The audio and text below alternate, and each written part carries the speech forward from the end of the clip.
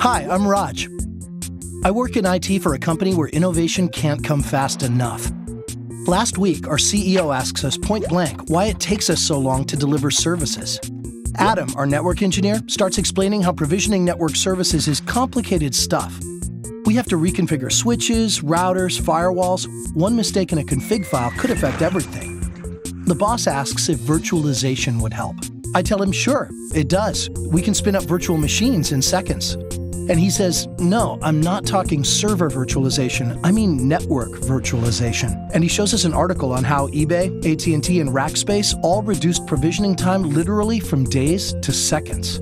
So he leaves, and Adam says, it's all you, virtual man. Just don't touch my network. Okay. I did a little homework and came upon VMware NSX. I installed the software and tested it out. The boss was right. I could spin up a network like I spin up a VM. It was easy. A couple of days later, I grab Adam to demonstrate. Check it out. Here, I add a couple of network segments, some VMs, drop a router in, apply a security profile, and bam, a complete multi-tier virtual network. I can save it, delete it, restore it, just like I do for VMs. He was stunned. He says, what do you mean by a virtual network, a VLAN? And I said, no, not a VLAN, a virtual network. It's just like a physical network, except the network is in software. Our applications don't see any difference. It works by distributing network software in hypervisors across the data center between the physical network and our applications. Just think of it as a network hypervisor. I can connect physical servers or virtual machines to this virtual network that spans across physical subnets and availability zones to wherever compute capacity is available, in a single data center or several.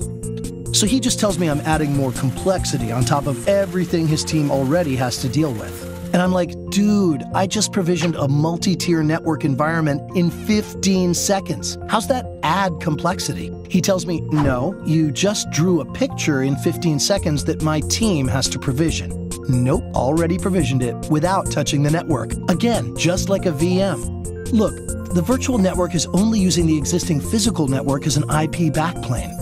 Provisioning network services in software simplifies the underlying network. There's no VLAN, ACL, or firewall configuration changes. Your team gets away from tactical change management and gets back to the real stuff: network design, capacity planning, and traffic engineering. He's not sold yet. So you're talking about an overlay. What about troubleshooting? I lose all kinds of visibility. Nope. Think about it. Most troubleshooting is caused by manual config mistakes. Automatic provisioning fixes that. And if we find a connectivity problem, we'll actually have more detail about the connected hypervisors. We'll troubleshoot the same way we do now, but faster. So he says, okay, but what about performance and scale? There's no way software networks deliver the same performance as hardware. No, I already tested it.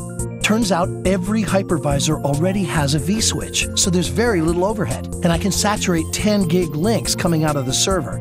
In terms of scale, a single scale-out controller supports over 100,000 VMs and over 10,000 virtual networks. That should cover us for a while. Now I can tell his gears are spinning. He says, wow, decoupling from network hardware and vendor-specific architecture could give us a ton of flexibility. That's true. But we don't have to upgrade our hardware. NSX works on our existing gear.